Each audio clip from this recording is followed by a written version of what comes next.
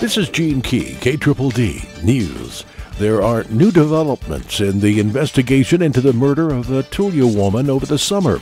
According to NewsChannel10.com, investigators found evidence at the scene linking the murder of Imogene Harris to a crime that happened 3 years ago in Hico, Texas. The 84-year-old was found bludgeoned to death inside her Tulia home August the 14th. Police are looking for a slender white male in his 20s to early 30s.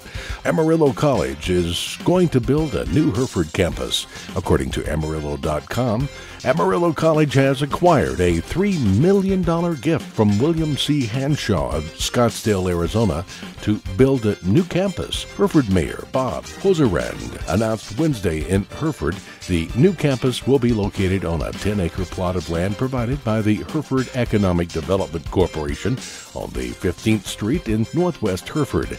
Amarillo College has committed to provide the additional $2 million needed to build the estimated $5 million campus. Officials said the existing Hereford campus has been housed in the wing of an old elementary school since it opened in 2005 and houses 497 students. A new animal control ordinance could soon be on the table for the city of Borger. Amarillo.com reports city commissioners met Tuesday to schedule a public hearing about the newly composed ordinance before it's voted on. City manager Eddie Edwards said Borger has always had an animal control ordinance, but he says the new one is more clear. It states a purpose and specific action to be taken in certain circumstances to ensure the safety of both Borger residents and animals. The ordinance addresses animal cruelty issues. The public hearing for discussion about the new ordinance has been set for November the 1st. This is Gene Key, KDDD News.